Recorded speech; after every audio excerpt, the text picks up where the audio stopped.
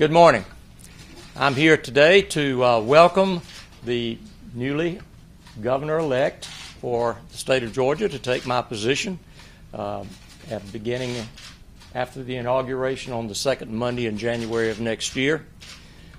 It is traditional that at this point in time after the election that there be a transition phase so that the new governor and their staff will be ready to assume full responsibilities once the actual inauguration occurs.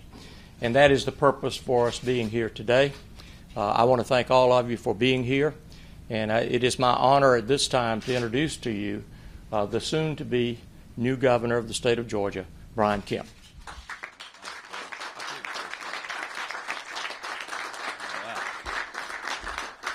Well, thank you all so much for being here this morning, and thank you, Governor Deal, for having Marty and I today.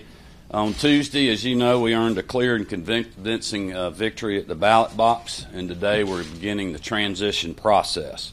We will work together in the days, weeks, and months ahead to ensure a smooth transition that keeps our state on the path for prosperity, growth, and opportunity. In addition to having the right team, you need energy and focus. That is why, effective 11:59 a.m. today, I'm stepping down as Secretary of State. I'm proud of what we have accomplished over the years as Secretary of State.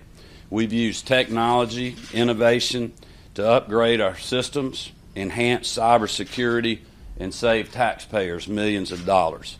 We've cut red tape, and we've set records in voter registration, corporate filings, and licensing.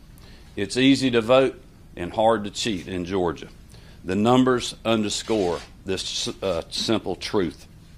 My sights are set on Georgia's future, on serving Georgia families, on building a safer, stronger state.